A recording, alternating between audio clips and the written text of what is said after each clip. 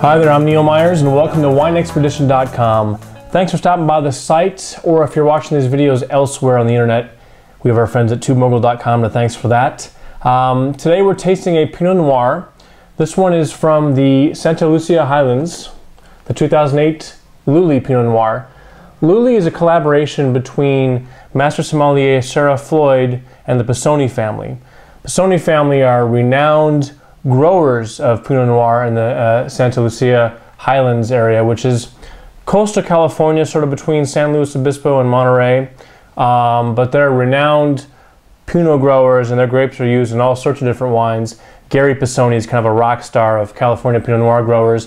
Jeff Pisoni is the winemaker here for Luli. He's also the winemaker at Lucia, which is a family interest. But this is their collaboration with, again, Master Sommelier Sarah Floyd.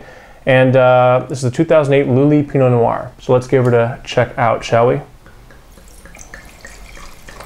Been in the mood for Pinot Noir lately. I think it's cooling off a little bit. It's fall. Thanksgiving is around the corner. And so Pinot's been on my mind quite a bit. This one has a nice, vibrant color to it. Some Pinots are darker than others, and some are lighter. This one's got a nice, light, vibrant shade to it. It's got, wow. It's got sort of a sharp, tart cherry nose. A little bit of spicy undertone, but the cherries are sort of, you know, kind of made me wake up and open my eyes. It's a nice tart cherry nose.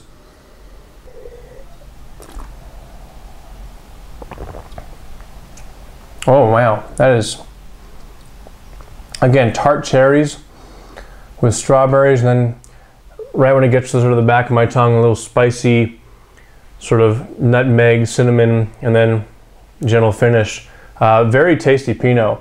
It's got sort of a bright acidity to it, but the fruit is strong enough that, the acidity doesn't kind of take over.